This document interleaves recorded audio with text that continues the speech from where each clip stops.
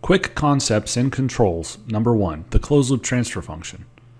Here's a classical feedback loop where the error signal is input to the controller, which outputs the control signal, which affects the plant, producing a response output, which is fed back and compared against the command input.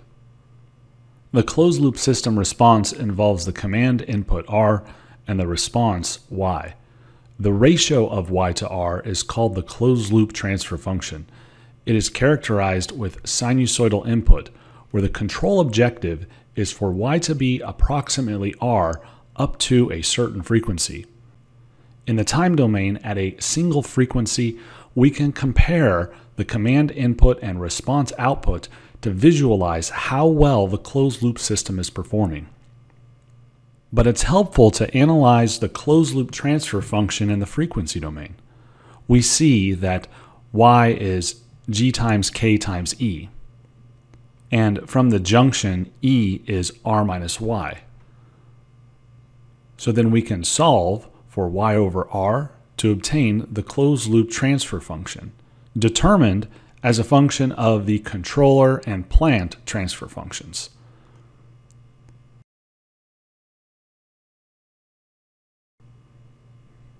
Let's determine the closed loop transfer function for this first order plant with a proportional gain controller. Substituting in, canceling terms, we arrive at the closed loop transfer function for this example. Question: for what values of K is the closed loop system stable?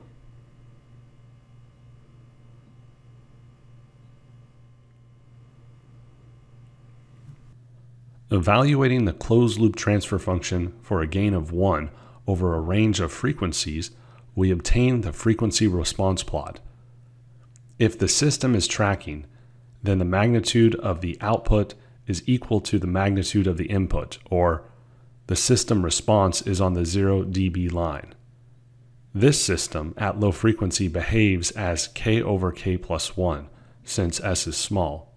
So, if K equals 1, the low frequency response is 1/2, such that the output response is half the amplitude of the command input.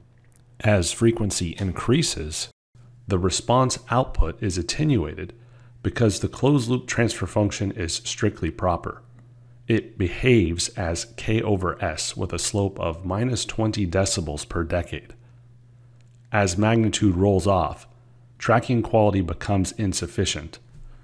The frequency up to which tracking is acceptable is referred to as bandwidth. The attenuation of the closed loop response for increasing frequency of the command input can be observed also in the time domain. The command input here is a chirp signal, a sinusoid with increasing frequency and time. Note the reduction in the response output magnitude as time increases.